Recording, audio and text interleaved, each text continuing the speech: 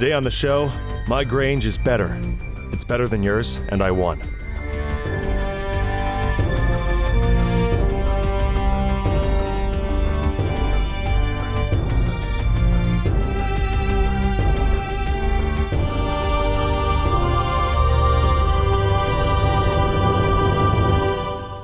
Welcome to Lore Party, the podcast that explores the stories, characters, and universes behind some of our favorite video games. My name is Leo. And my name's Abu. And Leo, I don't want to get too personal right off the bat here, but are you compensating with that grange display? How dare you, Abu, insinuate that my grange is compensating? I'm not going to pretend I didn't have to look up what grange meant, but no. It's not about the size of a man's grange. It's about the quality of the produce. Well, if you haven't figured it out, this is the festival episode of Stardew Valley. Leo and I are here today to talk through all of the many, many festivals that take place in Pelican Town. And prepare yourself. This is, I'm excited to say, the first Lore Party episode that is 7 hours long. No, I'm just kidding. This is going to be quick. It's going to be fun. We'll go through some of these topics, talk about what works, what doesn't work, maybe what works better than in the real world. It's pretty exciting. Yeah, I'm stoked. And we should just jump right into it because there's a lot of ground to cover. And I figured the easiest thing to do would be to just go chronologically. So let's start right at the top. The first festival that takes place is early in spring, and that's the Egg Hunt, which I wrote down in my notes was a better name than Easter. I could not agree more. Like, oh my God. It's just drop all pretense. It's about the eggs. It's about finding the eggs. It's about food. Like, it's a big old party. The mini game of finding the eggs has its challenges, but the overall event is just joyous and light and fun. Yeah, I would say this is one of the most lighthearted events. I mean, all of the festivals in Pelican Town are pretty lighthearted, except for the one or two exceptions. But this one is a lot of fun, and it seems like most of the town is having a blast. Totally, yeah. And this applies to pretty much every festival, but this was your first chance to sort of explore the town. There's no time limit. You can just spend as much time as you want talking to people and getting a feeling for who's who and what they like. And this is when you start seeing some of these characters come to life. People like Clint, who kind of stays off to the side. He's a little bit shy and doesn't really feel like he can engage with the socialization. Maybe it's because he likes Emily. He's carrying a torch for Emily. I don't know why I'm whispering. I'm afraid he'll hear me, maybe. Yeah, and you bring up a good point. A lot of the characters seem to do similar things in a majority of the festival. Clint, like you said, seems to be a bit of a loner. He's a little bit sad. He has a thing for Emily, which comes up in one of the festivals later on in winter, and you start to learn about his crush on Emily, but some of the other characters have similar archetypes that they fill. So Linus is the homeless guy who's always off in the corner, feels like he's not invited, but he's still part of the town. Penny, my love Penny, is of course just pure and wonderful and enjoys every part of every festival and only sees the joy in life. As an open invitation, if you haven't heard our first two episodes, go back and listen. We've shared a lot of, I feel, personal, kind of deep truths, and we're on this journey together, all of us. Absolutely. But one of the most important characters that we have to talk about when it comes to the Egg Festival specifically is Abigail. And I wanted to pose this question to you, Leo, because you are the keeper of knowledge. Sure. Why is Abigail so damn good at finding these eggs? She wins every year. She's clearly the daughter of the wizard, so she has, like, egg-finding powers. Accio eggs. Yeah. Straight up Harry Potter Accio eggs, and they're just coming to her. I've been through 2 egg festivals in my playthrough so far. Both times. So the first time, it's your first festival, and you don't really know what's going on. You're a bit confused. You don't know the layout of the town. You can be forgiven for not finding the correct number of eggs and losing to Abigail. But year 2, I was ready for that shit. I was like, I memorized where the first couple eggs were. I know the exact path I'm going to take through the town to optimize my eggs. And I lost again. She has to be cheating. I'm convinced Abigail is using magical powers to find these eggs. I feel like I see in my mind's eye you practicing the egg run on off days. You're like in the rain to the Rocky theme, trying to hunt down those eggs just to make sure that you're ready to just wipe her out entirely, and then she beats you because she has the power of the occult. You are not incorrect. That is absolutely true. But I'm coming up on my third egg festival. I just started year 3 in my playthrough. Nice. I'm going to win this one, Leo. I believe in you, I'm going to man. win this one. I believe in you. You got this. So the other festival that takes place in spring, of course, is the Flower Dance Festival. Each season has 2 festivals. The first one in spring, Egg Festival. Second one is the Flower Dance. And I feel like this is more your speed, Leo. Or am I wrong on that? I have never felt as much anxiety and as I did going into this game, this little thing, because you go off to this special little area in the cinder sap forest, and everybody's there, and I'm carrying a little flame for a certain somebody, and Mayor Lewis knows who, and I'm looking around, and everybody's kind of talking, and I go forth, and I bare my soul to this person. And I say, please, will you dance with me? And they're like, no. And then I get to watch them dance with someone else. Oh, brutal. Oh, I mean, year 2, I made it Flashbacks to up. high school all over again. Oh, my God, right? What's important to note is this takes place in an area that's completely off limits outside of this festival. All of the other festivals take place in areas that you can normally access during the game. This happens across the bridge behind the Wizard's Tower, I believe. Right. I'm definitely with you there on the anxiety. Year 1 at this festival, I was running around asking everyone and anyone to just dance with me because I didn't want to be the guy without the partner. And of course, I ended up the guy in the corner standing next to Clint, 2 lonely dudes looking at these beautiful couples dancing it out. If you look this up on that kind of topic, one of the trivia bits on the Wikipedia page for this festival says it is technically possible to get a date to the flower dance in the first year, which is interesting that's like fun trivia. It's like, hey, guess what? You're not absolutely guaranteed to be lonely and sad. You're just most likely going to be lonely and sad.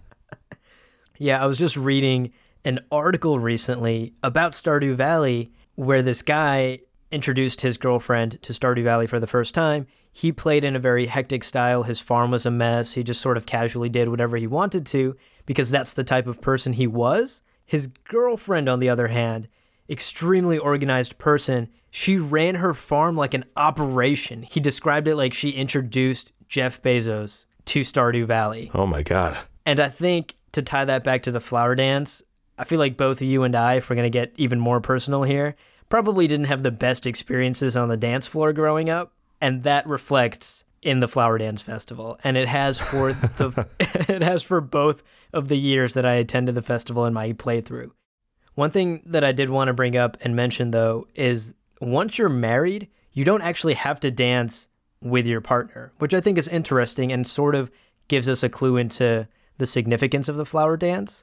It doesn't seem like it's a thing just for couples. And it doesn't seem like it's sexualized in any way. Right. It just seems like a town coming together and people dancing and enjoying the spring weather, enjoying each other's company, and moving their bodies. It doesn't seem like a thing where you need a date or it needs to be something romantic.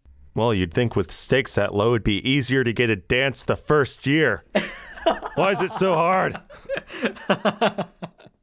Well, leaving our bitter feelings behind, we should move on from the flower dance. Let's leave our high school years and our teenage years behind us, Leo. We are grown men. We're past this. Like all grown men, we've come at last to our luau. Yes, we've moved on to the summertime, and now we're on the beach. Which is just lovely. I mean, they've carpeted the ground in what look like palm fronds. There's a big old thing of soup, which, I mean, as far as summer meals is low on my list, but whatever. Pelican Town, it's cool. Someone's like, it's hot out, what do you want? I'm not like, soup. That's so true. That's absolutely, even if you're sick during the summertime, it's like, nah, I'm gonna skip the soup, I'll just have another popsicle. I'd rather die. So the main event at the luau that takes place on the beach is that the governor is in town, and this is important to note that this is the first time that anyone outside of Pelican Town is coming into town. Yeah. And it's the governor of all people. He's coming into town, everyone's got a potluck soup, and everyone gets to introduce an ingredient to it, and then the governor gets to taste it, and we're all trying to please him. Why are we trying to please him, Leo? That's my question. That's my burning question. It's hard to say. I mean, he's coming in, he's you don't really get to know him. He has a couple of responses that are pretty generic. He doesn't really give a lot away about himself. It's not like, this reminds me of my childhood. It's all very like, this is good, this is not so good. He's a mystery, isn't he? Yeah, I mean, there's really no lore to try and dig up about the governor. He's nameless. There's not even a name to try to get to know. He's just the governor. He's wearing a purple suit and a purple top hat. He arrives during the luau. He tastes the soup, and depending on what you add to the soup, he'll have a couple of different reactions to it, and then these reactions will translate into friendship points for you with everybody in town. So I was curious because, you know, mayor can be sort of an affectionate term. You can be like, oh, that's the mayor. And is he really an elected official? Like, who's to say? But when we are introduced to the governor, this establishes solid hierarchy of government. And I was looking this up, and it looks like the governor in their respective state is like third most precedent, like someone with the third most precedence within their state next to vice president and president. Interesting. Yeah, we don't know how the government of the Ferngale Republic works at all. This is pretty much the only clue outside of Mayor Lewis, who, like you said, may or may not actually be a mayor.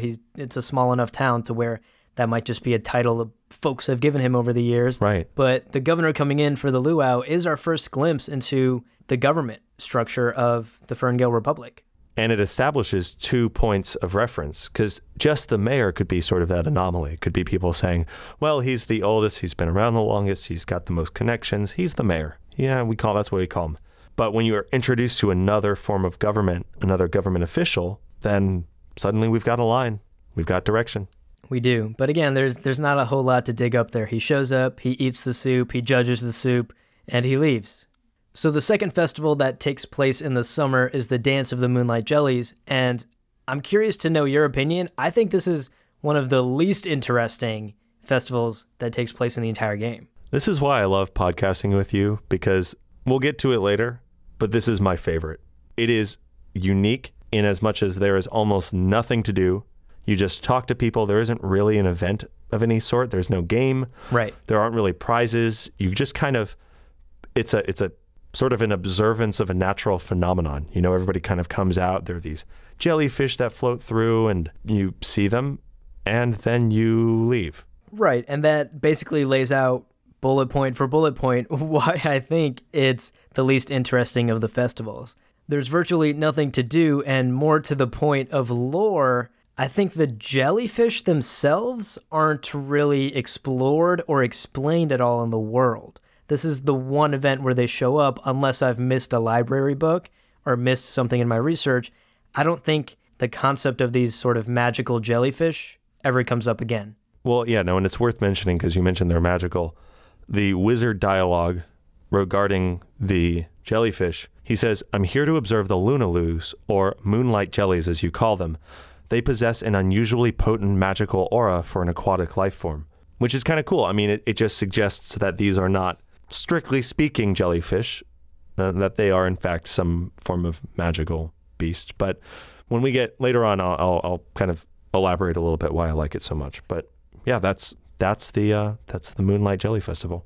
Yeah, later in the episode, we're going to discuss our favorite festivals. But for now, let's move on to the fall, because the fair is in town. And this is an absolute blast. I agree. It's a lot of fun. It's hard to compete with the Grange event. And again, Abu, you pulled up recently the word Grange. It's a popular word, used a lot, right? Oh yeah, absolutely. If you lived anywhere between 1850 and the 1900s, Grange was a word you were dropping left and right. I remember the days. Grange this, Grange that. Don't look at my Grange. What's that Grange doing there? Drop it like it's Grange. Yeah, there were a lot of great sayings back in the day. I'm sad that the word has dropped off in popularity ever since the 1900s. These kids don't know how good we had it. The Grange is like a display trough that you put your produce on or your different things on to show the quality of the stuff that you're producing at your farm, basically. Yeah, it's one of the many competitions that take place at the Stardew Valley Fair. And I think that's what I like the most about this fair is that there's so much to do in comparison to the other festivals. I mean, there's the fishing minigame, there's the bullseye minigame, there's the gambling minigame where I lost all of my star tokens at the last festival. I mean, there's so much to do at this festival that I just don't understand how everyone in town isn't just looking forward to it all year. So we were talking before we started recording. The gambling is just the worst. I mean, I think I lost an embarrassing number of star token things just trying my luck. And I discovered I had none. So I went to the skill-based games like the shooting and the fishing. I discovered pretty quickly that the fishing game was a reliable way of earning, but just doing that for like 30 minutes sounded like an actual nightmare. So instead I did the shooting game, which I felt a sort of gratification in timing the shots perfectly and like hitting the targets perfectly. It was kind of a nice step away from the normal, very leisurely pace of the game. I actually felt the opposite, and here we go again, agreeing to disagree. But yeah. I thought the shooting game was more frustrating, and I just got so annoyed that I could not hit the targets that I wanted to, so I wasn't making as many points as I wanted to. But the fishing game, I was incredible at. But I do want to point out that the first year, I didn't have a grange display. Right. Because I didn't know what that word meant. And then the second year, I was prepared. And I think that was one of the most fun parts of preparing for this festival in particular, was sort of gathering together the 9 objects I would put on display, figuring out how exactly I would flex on everyone in town and show them up, and just brag about all the dope stuff that I was creating on my farm. And I killed it. I won that grange display year 2. Way to go, Abu.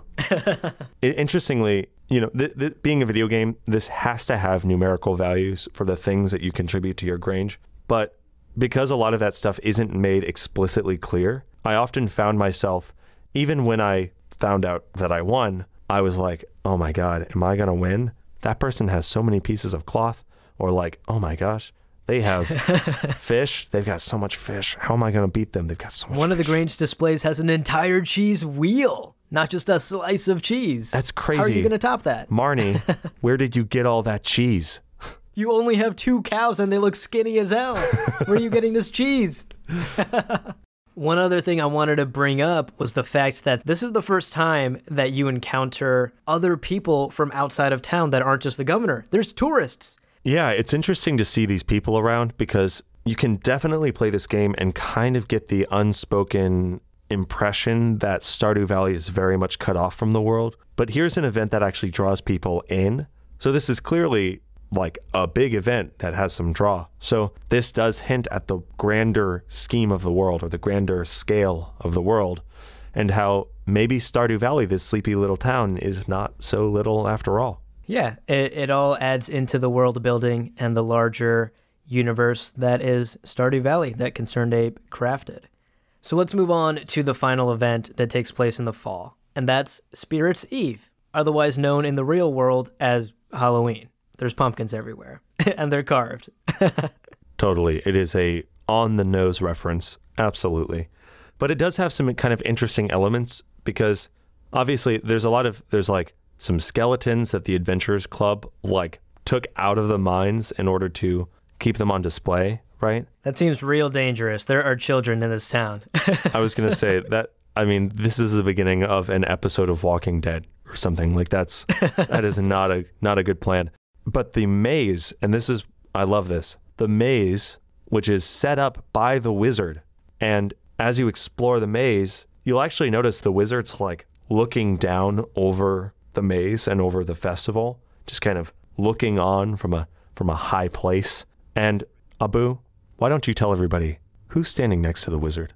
Well, it's our old boy, the homeless man in town, scruffy white beard, yellow clothes, Linus, Yoba, otherwise known as AKA Yoba. Yoba.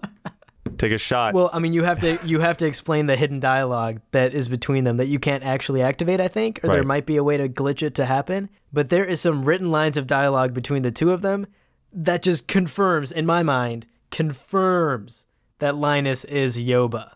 All right, so get this. The wizard can't be reached, but in the game's data files, he has dialogue that says, "The affairs of mundane folk matter little to me, but the elementals like a chance to see you up close. It was for them that I created this silly maze." So the wizard made this maze for the elementals. And then Linus, who's standing at his side, says, "Good show, old friend." Old friend? Yoba. Yoba confirmed. Yeah, if you're playing the age-old drink every time it's confirmed that Linus is Yoba, drink. You know what? Just finish off the rest of the shots because we just confirmed it undeniably. And if you haven't understood any of the references we're making yet, go back, listen to the first Stardew episode we did about hidden lore. There is a pretty strong theory that says Linus is a Yoba, and Yoba is the creator deity in Stardew Valley. He's God, and Linus may be God. It is one of my favorite theories from that episode. It's so good. One final thing I do want to say about the Spirits Eve Festival before we move on to wintertime. Sure. I want to just give props to Gus, and this actually goes for every festival. Gus does a lot of the cooking. All of the meals that we see just laid out on these tables at all of these festivals are made by Gus. He's doing a lot of work in this town, and I think he deserves props. Yeah, way to go, Gus. You don't get enough credit. One last thing from me. Abigail, clearly the daughter of the wizard, refuses to go into the maze. I suspect maybe she's sensitive to the spirits and thus, doesn't feel comfortable around them. Another theory confirmed here on Lore Party. We have just confirmed 2 of our theories from the first episode. If you have not completed all of your shots, now's the time to do it. Responsibly. Drink them all, but responsibly. Yeah, of course. We don't condone irresponsible drinking here on Lore Party. But we do condone responsible ice fishing at the Festival of Ice. Hey! That's called a segue. Worst segue ever. But you're right. We should move on to the winter time. We got 2 more festivals to go through. We cannot let this episode be 7 hours long. That was a joke that we made at the beginning. We cannot make it reality. Oh, we could. We could. We really could. But speaking of the Festival of Ice, you're right. This is the first festival that takes place in the wintertime, and it's the one where you get to ice fish. We've talked about this. I'm a fan of the fishing kind of mechanic. I know you're a fan of it. You said you're really good at it. So if any of you see Abu fishing, feel free to challenge him to it. But there's this fishing competition, and it's fun. You get to kind of fish, and if you, like me, realized that fishing is a great way to make money, you are very practiced at it, so you just roll in and you dab on those haters. But I agree. The fishing part of this festival is my favorite part. It makes it one of my favorite festivals as well because it's so incredibly easy for me to win because, like you have said many, many times, I am the greatest fisher alive. Yeah, true. So there are some kind of fun trivia bits about this festival. One of them is a possible Godzilla quote. The "wow, that's a lot of fish" quote that Mayor Lewis says could be a 1998 Godzilla reference, which is kind of cool. And then Abigail, she mentions her snow people or snowmen are snow goons, which again could be a reference, to 1991 Calvin and Hobbes, where Calvin builds several mutant snow goons because it's the attack of the deranged mutant killer monster snow goons, which is the name of the collection. And then finally, again, adorable, Abigail, if you're married to her and you talk to her at her snowman, she'll say, "Hey, honey, look, it's you," which, oh, that's just sweet. She made you, but out of snow because she's a wizard. I have to admit, I don't get either of those references. But speaking of what the characters are doing during this festival, this is the first time that you see Clint interact with Emily, and you get a very clear picture of his affection for her. Because Emily and him are at a half-built snowman, I believe, and they're constructing the snowman together, and you go up and talk to Clint, and Clint says, "Oh, Emily just walked over here unprompted and started helping me build this snowman. Do you think that means something?" Leo, you're the professional. Do you think that means something? I mean, if nothing else, Clint, it shows that you're destined to have a strong friendship with her. Doesn't mean nothing romantically, but, she chose to go over to you and help you with your thing, even though it was probably bad because you're used to working with hot things and not cold things because you're a blacksmith. That's why his snowman is awful, and Emily needed to help him out. Everybody's like, oh, there's sad, lonely Clint and his shitty snowman. Poor Clint. We've been ribbing on him quite a bit this episode. He's great. I love him. One other shout out that I want to give, one other person that is always positive at these festivals is Evelyn. We haven't talked much about her, but at this festival in particular, when you go up and talk to Evelyn, she tells you how her and George first met, and it's adorable. They met when George threw a snowball at her. Seems appropriate. Absolutely appropriate for George. I mean, at every single festival, he's just absolutely cranky. And then when you talk to Evelyn, she's nostalgic. I mean, these two have been here their entire lives. They've been in Pelican Town, they've been in Stardew Valley their entire lives. And it's a vision of what you and Leah, or me and Penny, could be as we grow older. And again, George is one of those characters. He's kind of grumpy and gruff, but the more you become friends with him, the more you get to see he's a nice guy. Absolutely. So let's move on to the final festival of the year. And this one takes place at the end of winter, specifically on the 25th of winter. I'm not quite sure why that is. Do you know why? I have no clue. I was raised Buddhist. I have no idea. I think it's because if you add 2 and 5, it becomes 7. I think you're onto something. That might be it. But in the game, it's called Feast of the Winter Star. And there's a legend of the Winter Star. There's a bunch of candy canes everywhere for some reason. They put up this tree with a giant star at the top. I really don't understand these weird rituals. It must be a Yoba thing. Yeah. But this is another festival that's very colorful, very cheery. It reminds me of the Egg Festival in a lot of ways. There's a ton of delicious looking food out on tables. There's gifts everywhere. And the most important part of this festival is the secret gift exchange. You're assigned to a random person in town, and you have to present them with a gift. My first year, I already had by winter, I had my sort of solid opinions of everybody in town. I feel like I was assigned to give Pam a gift, and I was just the most disappointed. I wanted to give a gift to someone I liked. I wanted to give a gift to someone I didn't know much about. And they're like, Pam. I'm like, damn it. All right, fine. I mean, she's an easy person to give a gift to, though. I mean, you just brew up some wine, you make some beer. She's going to love it. She's the alcoholic in town. One of the 3. One of many alcoholics in town, definitely. But I agree with you. The gift-giving part of this festival is the most stressful to me, at least. I'm always looking forward to giving somebody in town that I like a fun gift. And then last year, I got Alex. And I was like, what the hell do I buy Alex? But I think it is a nice little exchange of gifts. And I like that you also receive a gift from a random person. So it's not a one-way street. Somebody else in town is assigned to you and you receive a gift. So it's a season of giving. And I hope in future, because the characters that you will never receive gifts from are the dwarf, Krobus, Marlin, Sandy, and the wizard. I would love to get some juicy item from one of them that tells more about their history, with maybe flavor text, or maybe it's very specific. Yeah, that maybe explains some of their background, or it gives us some more insight into the lore. That's a potential idea that could happen in an update. Concerned Ape, if you're listening. I was going to say Concerned Ape. I think that'd be pretty dope.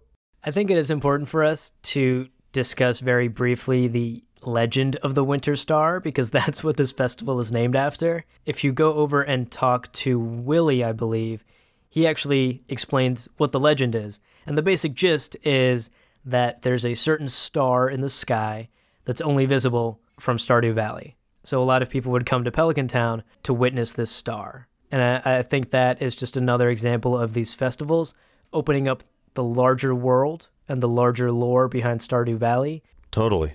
And it's that sort of return to nature, and it's an appreciation of approximate holidays and the sort of community that exists around them without some of the faith-based elements, because unless it's directly related to Yoba, nothing's really discussed in the game.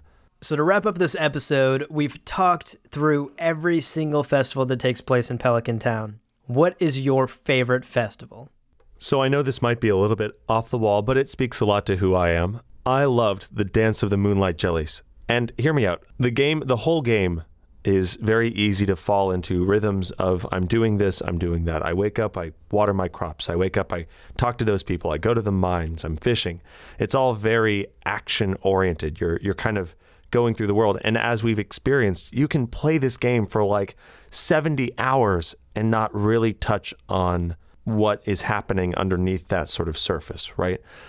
The Dance of the Moonlight Jellies is the first time you're given this experience that is entirely sensory. It's like you walk into this space, everybody is kind of quietly looking out to the ocean, which is just kind of beautiful in its own way. Everybody's kind of come together for nature. And then you wander around, you talk to people, get some fun flavor text from the wizard, and then you watch Mayor Lewis light the little boat, the little lantern boat, and he sends it out, and it guides the jellyfish into frame. This sweet song plays, and it's like a little cutscene, and it's just, it feels kind of mythical, or it feels kind of like there's a gravitas to it, which was one of the first times that I was like, oh, maybe there is some depth to this game. And I just liked the experience. It was good. Leo, that was beautiful. The next time the jellies arrive, I'll be thinking of that. But my favorite festival, and this won't come as a surprise, was the Stardew Valley Fair. There's just so much to do. There's so much excitement. The tourists are in town.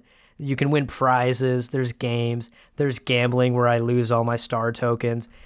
I just love that this is the most lively festival. Yeah. It's also during fall, which is one of my favorite seasons, and the fall colors are in full bloom.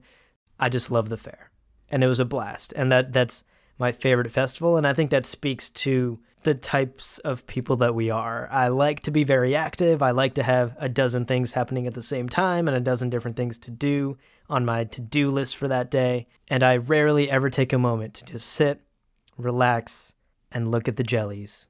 And maybe that's a learning lesson for me. That about wraps it up for this episode. We want to thank you for tuning in and being a part of the show. Be sure to connect with us on Twitter at lore_party and leave us a review on iTunes. Thanks for listening, and we'll see you next time.